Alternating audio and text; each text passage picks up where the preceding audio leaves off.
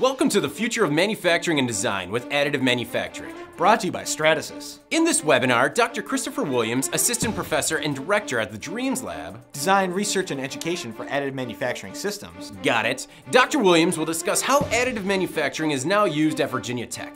The presentation will include use cases and novel applications for both Fused Deposition Modeling, FDM, and multi-material PolyJet 3D printing. These technologies allow Dr. Williams and his team to blend multiple materials and thus selectively manipulate product material properties for innovative design applications including anatomic replication, bio-mimicry, and lightweight cellular materials.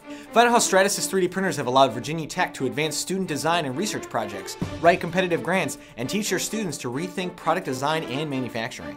Join us for the future of manufacturing and design with Additive Manufacturing March 19th. Brought to you by Stratasys.